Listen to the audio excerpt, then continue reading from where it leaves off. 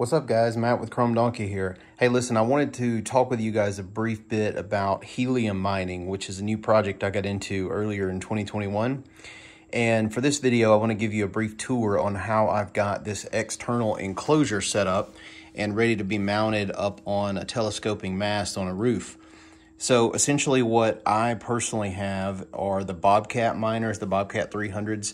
Now, of course, you can get many different manufacturer miners, and they each have their pros and cons, but for this purpose, we're talking about the Bobcat, but really this would work with any miner. So really what I first started off with is one of these junction boxes, and basically this is a waterproof enclosure, and I'm gonna put the links to all this in the video description below so you guys can follow along if you'd like to order some parts. Affiliate links, so I really appreciate you using the links. It really helps out the channel. Gives me a few extra dollars when you purchase through the link. So hopefully me corralling all this stuff will make it easy for you. But so you start with the waterproof enclosure here, and I've got two of these vents, which again, leave the links to. And you may or may not want to do the vents based on your climate. For an example, if you live in a super cold climate, you probably don't need to vent. For me though, I live in the Southeast US, so it gets super hot. And we really don't have a problem with, moisture condensation because it is so hot. But basically, I wanted to make sure that I had proper ventilation so that the Bobcat doesn't overheat, because it is actually prone to getting a little bit too hot. It's certainly designed to be an inside enclosure, like in your home in AC, but it can be made to work. I already have 3 of these deployed. They're working perfectly fine. This one, basically, I'm getting staged and ready. So you may notice this reflective tape. Now, this is not complete. I actually ran out, so I'm gonna, finish running this along here, anywhere on the top of the vents that is gonna be exposed to the sun.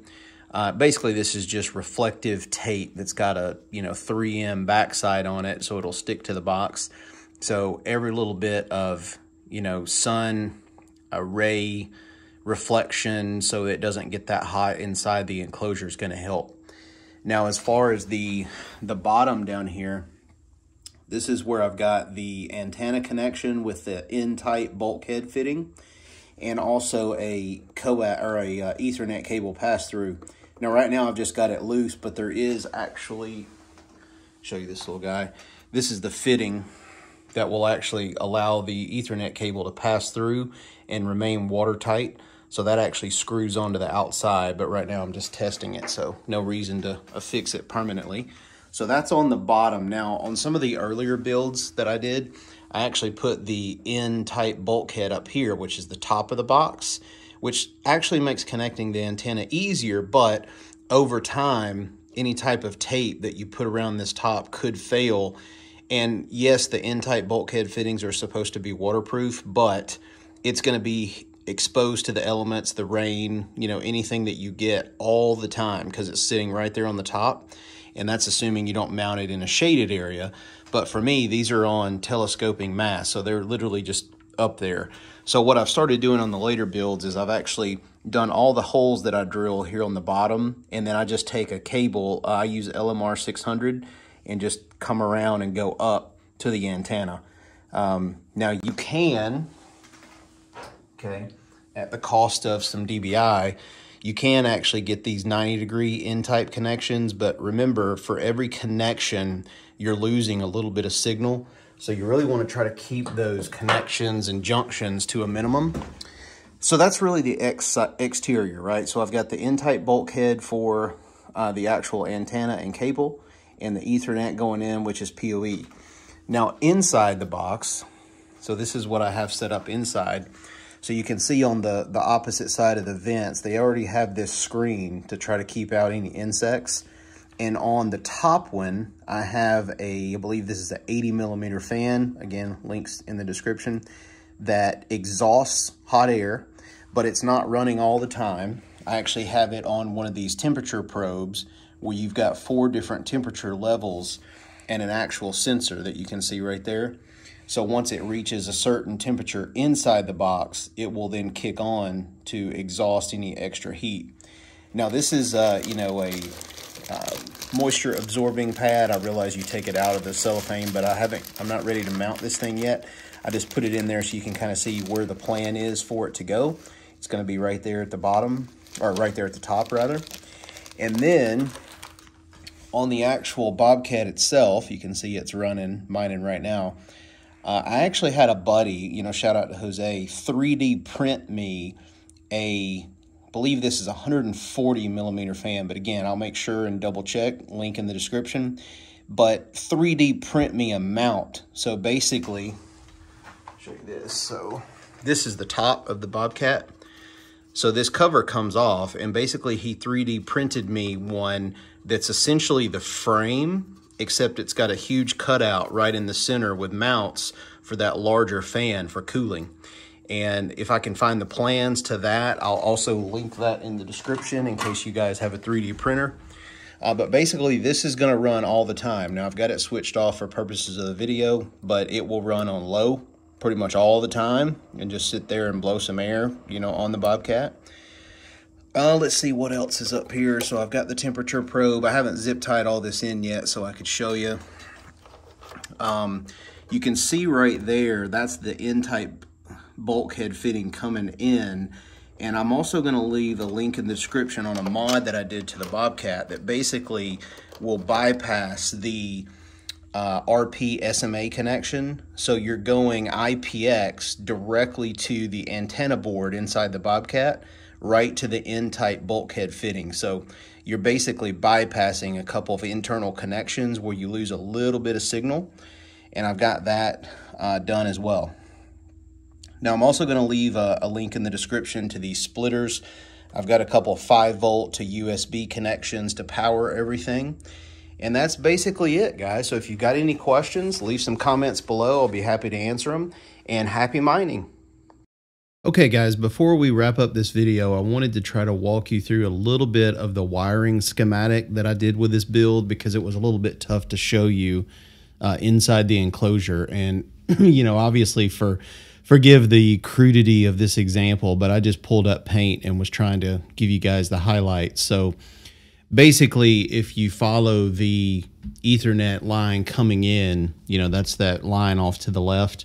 That's going to be your PoE connection that you're running from, you know, outside, from inside to your router, wherever your source for internet might be. You know, in my case, that's a long 150 foot run of at least Cat 7, you know, because it's going to be outside exposed to the elements. And nowadays you can get Cat 7, Cat 8 for real cheap, even with the long runs. So the more shielding, the better, I feel like, when it's, you know, outside in the elements.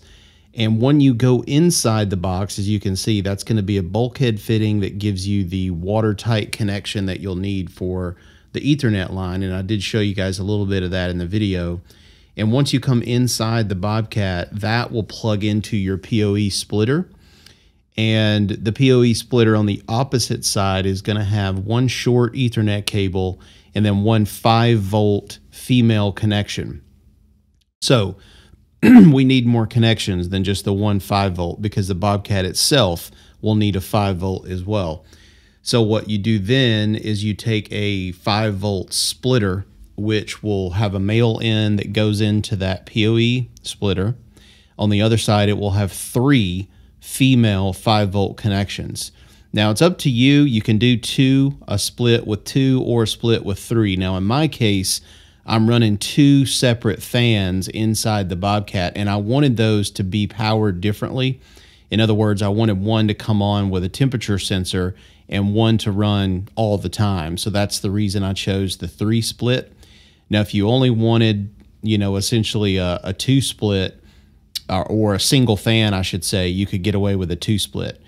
Now, in my case, I did the 3, and one of those connections, you'll have a 5-volt to USB adapter that plugs into each of those for your fans, at least if you follow my build, because they are USB powered fans.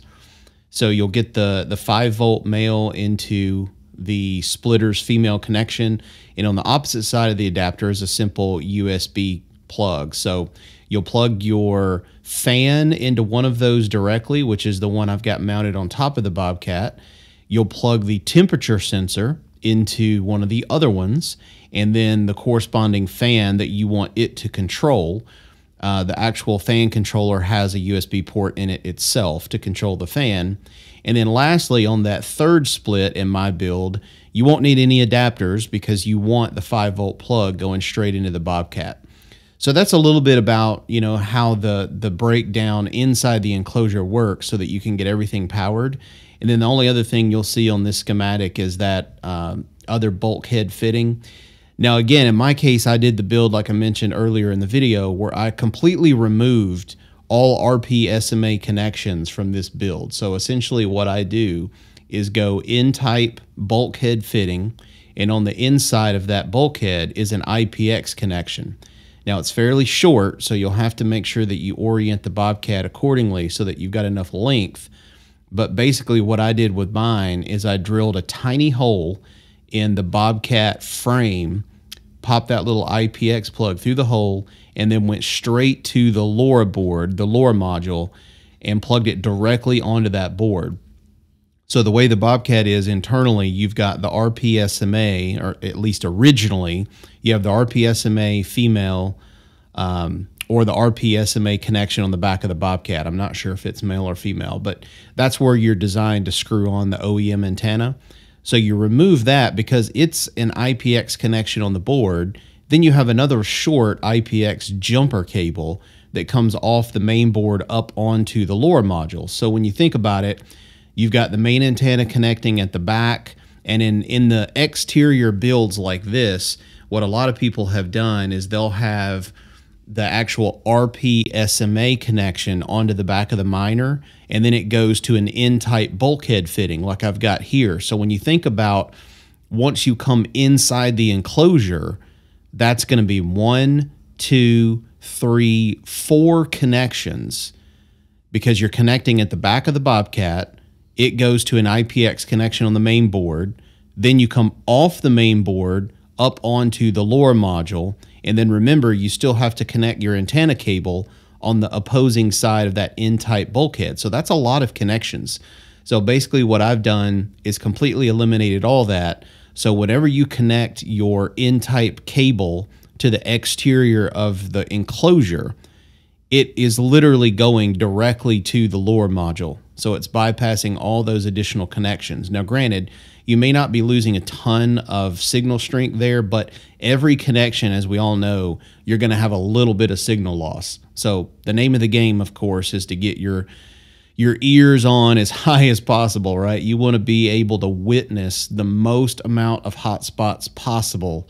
It's not so much about the transmit power as we've come to find out. So when you look at your witness count, that's not really the most important variable. You need to use something like Helium Geek or one of these apps that'll show you how many people you are witnessing, not that are witnessing you.